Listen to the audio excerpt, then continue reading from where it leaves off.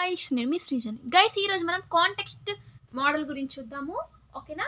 ఈ వీడియో చూసే ముందు మీరు ఇంకా నా ఛానల్ని సబ్స్క్రైబ్ చేయకపోతే ప్లీజ్ సబ్స్క్రైబ్ చేయండి, లైక్ చేయండి, షేర్ చేయండి. ఓకే, కాంటెక్స్ట్ మోడల్ అంటే ఏంటంటే on the given customer requirements we are going to analyse are going to do operations according to the models. ఓకేనా? కాంటెక్స్ట్ మోడల్లో ఏవైతే కస్టమర్ రిక్వైర్మెంట్స్, కస్టమర్ అనే ఆయన సాఫ్ట్వేర్ ఇంజనీర్కి, సాఫ్ట్వేర్ మేనేజర్కి ఏవైతే రిక్వైర్మెంట్స్ ఇచ్చారో వాటిని మనం ఏం చేస్తున్నాము, అనలైజ్ చేయడానికి వెళ్తున్నాము, ఆపరేషన్స్ చేస్తున్నాము according to that models. Okay, very first we need to set a system boundaries. మనం ఏం చేయాలి, సిస్టమ్ బౌండరీస్ అనేవి సెట్ చేసుకోవాలి. సో సిస్టమ్ బౌండరీస్ అంటే ఏంటో కూడా చెప్తాను. ఓకేనా? ఇంటర్నల్ బౌండరీస్, ఎక్స్టర్నల్ బౌండరీస్ కూడా ఉంటాయి.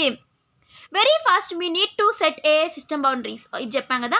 as we have the earth have a certain boundaries and we will get to know what is the actual area accordingly here along for each of the model what we are going to build. We are supposed to put the boundaries. What are the factors to connect it? That's why we should know what is inside and outside of the system and how it will be useful to the interaction of the outer world. Okay, ఇక్కడ ఏం చెప్తున్నారంటే, మనకి earth అనేది తెలుసు, ఎర్త్కి కూడా కొన్ని boundaries ఉంటాయి కదా. అవి మనం తెలుసుకోవాలి. అవి ఏమేమి ఉన్నాయి, అసలు యాక్చువల్గా ఏ ఏరియా ఉంది, ఇంటర్నల్లో ఏముంది, ఎక్స్టర్నల్ ఏరియాలో ఏముంది. అకార్డింగ్లీ హియర్ ఆల్సో ఆ ఎర్త్ లాగే ఇక్కడ కూడా ఏముంది, ఈచ్ అండ్ ఎవ్రీ మోడల్లో మనకి ఏముంది, we are going to build.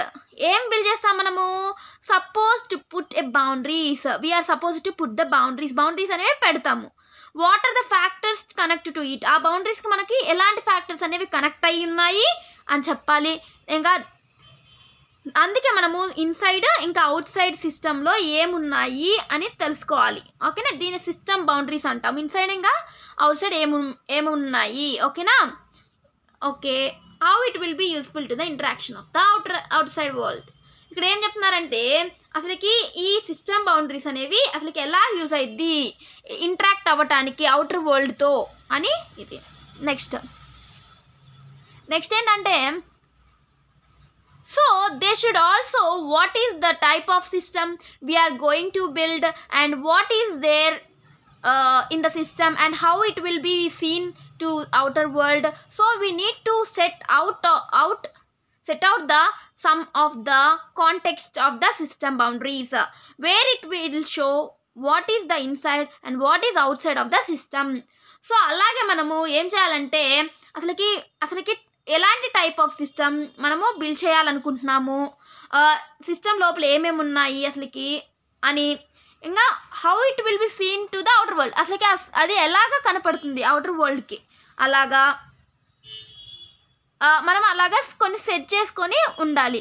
Like context system boundaries అనేవి, ఇన్సైడ్ ఏముంది, అవుట్ సైడ్ ఏముంది, అసలుకి అవుట్ సైడ్ ఎలా కనపడుతుంది అసలు ఆ సిస్టము, అలాంటివి. Wear it show there systems what is there in the system. So inside of the system ఏమేమి ఉన్నాయి, ఇంకా out side of the system ఏమేమి ఉన్నాయి అని తెలుసుకోవాలి. So to do that it is also depend on some factors of the organisation. So అవన్నీ చూడాలంటే మనకి కొన్ని ఆర్గనైజేషన్ ఫ్యాక్టర్స్ ఉంటాయి, ఆ ఫ్యాక్టర్స్ పైన డిపెండ్ అయ్యి ఉంటాయి. అవుట్ సైడ్ ఇన్సైడ్ ఏమేమి ఉన్నాయి సిస్టంలో చూడాలంటే. So all the increase and decrease of the required system boundaries based on the political judgement. So inside ఇంకా అవుట్ సైడ్ అనేవి ఎట్లాగా increase and decrease of the requirement system boundaries పైన base చేసుకుని political judgement అనేది base అయ్యి ఉంటుంది. ఓకేనా? If we are going to tell what is the system and how it will be shown to the outer world, then only the other people will be attracted to it. So మనకి ఇప్పుడు మనము ఏదైనా చెప్పాలనుకుంటున్నాము, అసలు ఏంటి ఆ system ఏంటిది, అసలు ఆ సిస్టమ్ ఏం చేసిద్ది, అసలుకి ఎలా కనపడుతుంది ఆ system out side of other people, అప్పుడు మనకి out side of the people అసలుకి అట్రాక్ట్ ఎలా అవుతారు, అలాగే ఆ సిస్టమ్ గురించి మంచిగా చెప్పాలి. And they will come to and know that what is new system, what is the new system, what is the what are going to know we are going to know. So అప్పుడు మనకి అది మనుషులకు తెలిసిన తర్వాత, public తెలిసినాక అసలు ఆ సిస్టంలో ఏమున్నాయి, అసలుకి ఇంకా ఏమేమి ఉన్నాయి, న్యూ ఫీచర్స్ ఏమున్నాయి, న్యూ సిస్టమ్ వస్తుంది అసలుకి ఎందుకు వస్తుంది, అది దేనికి యూజ్ అవుతుంది అసలుకి అని, what will helpful to them అంటే ఆ సొసైటీకి ఏం హెల్ప్ అవుతుందని తెలుసుకోవచ్చు. What can take from that system for that perspective. So అసలు ఆ సిస్టమ్ నుంచి మనం ఎలాంటి హెల్ప్ తీసుకోగలము అని అర్థం. It also deals with the system boundaries. System boundaries పైన బేస్ చేసుకొని ఉంటుంది. ఇంకా పబ్లిక్ చెప్పేదాన్ని బట్టి కూడా ఆ సిస్టమ్ అనేది, ఆ ప్రోడక్ట్ అనేది డెవలప్ అయ్యింది, డిమాండ్లోకి వస్తుంది. ఓకేనా, ఈ సిస్టమ్ బౌండరీస్ వల్ల. Next, context models or sometimes called enterprise architecture model, sometimes high level design model or sometimes conceptual model. ఈ కాంటెక్స్ట్ మోడల్ని కొన్నిసార్లు ఎంటర్ప్రైజ్ ఆర్కిటెక్చర్ మోడల్ అనొచ్చు, లేకపోతే హై లెవెల్ డిజైన్ మోడల్ అని అనొచ్చు, లేకపోతే sometimes it called as conceptual model కూడా అనొచ్చు. ఓకే, ఫర్ ఎగ్జాంపుల్గా మనకి కేస్ స్టడీ అనేది అంటే mental health care patient management system అనే దాని గురించి ఎగ్జాంపుల్గా చూద్దాము. MHC PMS. ఓకే, ఇది short form. The context of the mental health care. ఇదిగోండి సిస్టమ్ మెంటల్ కేర్. ఓకేనా, సిస్టమ్ అనేది ఏంటిది, మెంటల్ హెల్త్ కేర్ గురించి ఉంటుంది. ఓకే, ఇదంతా ఏంటివి, దాని లోపల ఉండే సిస్టమ్ లోపల ఉండే కొన్ని సిస్టమ్ లైక్ కాంపోనెంట్స్ లాగా అనుకోండి. ఓకే, దీని గురించి ఇప్పుడు నేను చెప్తాను. Context, we know that regarding mental health care patient management MHC PMS, we need to manage patient management system with respect to the mental health care. Context అంటే నాకు తెలుసు ఏంటది, mental health care patient management system గురించి. ఓకేనా, context అనేది అది, దాని గురించి చెప్తున్నాం ఇప్పుడు. అసలు పేషెంట్ మేనేజ్మెంట్ అంటే మేనేజ్ చేస్తారు పేషెంట్ మేనేజ్మెంట్ సిస్టమ్ని with respect to the mental health కేర్తో manage చేస్తాం. Okay, now we buildup the MHC PMS. Okay, next చూడండి. Very first, what is the requirements the system what we build a MHC PMS. అసలుకి ఈ MHC PMS అంటే mental health care and like patient management సిస్టమ్కి అసలుకి requirements ఏమేమి ఉన్నాయి అసలు చూద్దాం first. So what is the requirements, what is the system boundaries are we are going to set out what are the other things we required as we know. So మనకి ఎలాంటి requirements కావాలి, system boundaries అసలుకి ఏమేమి ఉన్నాయి, ఇంకా మనం ఎలాంటి set చేయాలనుకుంటున్నాము సిస్టమ్ బౌండరీస్, ఇంకా అలాంటివే అదర్ థింగ్స్ ఇంకా మనకి ఏమేమి కావాలి అసలుకి ఈ mental health care patient management system చేయాలి అంటే, సాఫ్ట్వేర్ ప్రిపేర్ చేయాలంటే, ప్రాజెక్ట్ని ప్రిపేర్ చేయాలంటే దాని గురించి అన్నిటి గురించి తెలుసుకోవాలి. ఓకే, వి రిక్వైర్ ఫస్ట్ అపాయింట్మెంట్ సిస్టమ్. ఇది అపాయింట్మెంట్ సిస్టమ్ అనేది ఎక్కడ ఉందో చెప్తాను చూడండి. సో అపాయింట్మెంట్ సిస్టమ్ అనేది లైక్ ఇక్కడ ఉంది చూడండి, ఇక్కడ. సో అపాయింట్మెంట్ సిస్టమ్ అనేది ఇక్కడ ఉంది. Okay, next, we require first appointment system. Whenever patient approach, then should be a appointment number of this patient has to register for the particular clinic. And what is the records patient hence we have to verify the appointment system. So first మనకి ఏం కావాలి, appointment system అనేది కావాలి అసలుకి. ఓకేనా, when ever patient approaches to ఎప్పుడైతే హాస్పిటల్లో like mental health కేర్లో approach అయ్యారో అప్పుడు మనం పేషెంట్ యొక్క అపాయింట్మెంట్ తీసుకోవాలి కదా. పేషెంట్ అనే ఆయన అసలు ఆ డేటా ఎక్కడికి పోయిద్ది, how many number of patients అనే వాళ్ళు ఉన్నారు, అసలు ఎంతమంది అడ్మిట్ అయ్యారు, ఎంతమంది రిజిస్టర్ అయ్యారు అని తెలుస్తుంది. సో పర్టికులర్ క్లినిక్లో మనం రిజిస్టర్ అవుతాము. సో తర్వాత మనము records of the patients record చేస్తాము. రికార్డ్స్ ఉంటాయి కదా పేషెంట్ యొక్క records. So to verify we need a appointment system. ఎంతమంది ఉన్నారు ఏంటి అని తెలుసుకోవడానికి మనం అపాయింట్మెంట్ సిస్టమ్ అనేది యూజ్ చేస్తాం. Accordingly patient record system is also important. So patient appointment ఇక్కడ చూడండి పేషెంట్ రికార్డ్ సిస్టమ్ కూడా. ఓకేనా గైస్, నెక్స్ట్ చూద్దాం. Then prescription system is also important. what are the prescription you are given and what is the amount of drugs or doses we are given to the required patient. Prescription system ఎక్కడ ఉందో చెప్తాను చూడండి. So prescription system అనేది ఇక్కడ ఉంది. ఓకేనా guys? Okay, అలా prescription system అనేది చాలా very very important.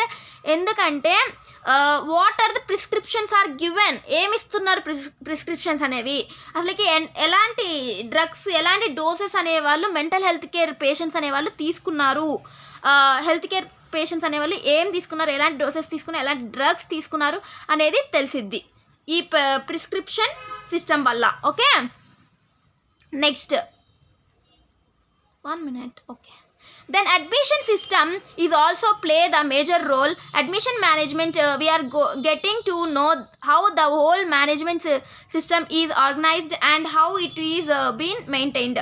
admission system ఎక్కడ ఉంది? ఇక్కడ ఉంది admission system అనేది. ఓకే, admission system ఇక్కడ. ఓకే, ఇది ఏం చేసిద్దంటే ఇది కూడా చాలా మెయిన్ రోల్ అనేది పర్ఫామ్ చేసిద్ది. Admission management we are getting to know the whole management system, అంటే మేనేజ్మెంట్ మొత్తం గురించి మనం తెలుసుకోవచ్చు. అసలుకి ఏం జరుగుతుంది, అసలుకి ఆ మెంటల్ హెల్త్ కేర్ మేనేజ్మెంట్ సిస్టంలో ఏం జరుగుతుంది, హాస్పిటల్లో లైక్ ఆ డొమైన్లో ఏం జరుగుతుందని మొత్తం మనము మేనేజ్మెంట్ మొత్తం తెలుసుకోవచ్చు. ఓకే, అసలుకి ఆర్గనైజేషన్ అసలుకి ఎలా మెయింటైన్ చేస్తున్నాము అనేది కూడా తెలుసుకోవచ్చు. ఓకే, అండ్ నెక్స్ట్ చూడండి, and also management reporting system that is very important.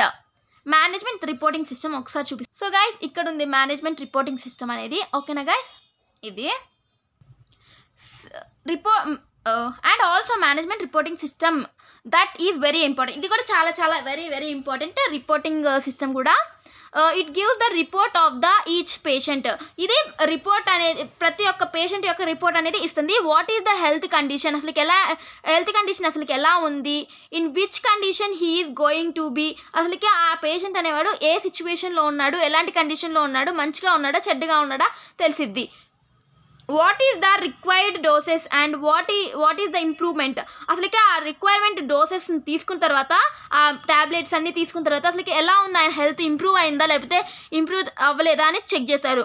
Improvement done to the particular patient. So అసలుకి ఏం జరిగింది పర్టికులర్ పేషెంట్కి అని తెలిసిద్ది. Hence we will set A management reporting system. అందుకే మనము ఇక్కడ ఏం చేస్తున్నాము, మేనేజ్మెంట్ రిపోర్టింగ్ సిస్టమ్ అనేది పెడుతున్నాము. Hence reporting system is also one boundary. ఈ రిపోర్టింగ్ సిస్టమ్ అనేది కూడా ఒక బౌండరీ లాగా పనిచేసిద్ది. ఓకేనా, ఆ బౌండరీ వల్ల అది లైక్ మొత్తం స్ప్రెడ్ అయిపోయి గుడ్ ఇంప్రెషన్ అది వచ్చిద్ది. ఓకేనా,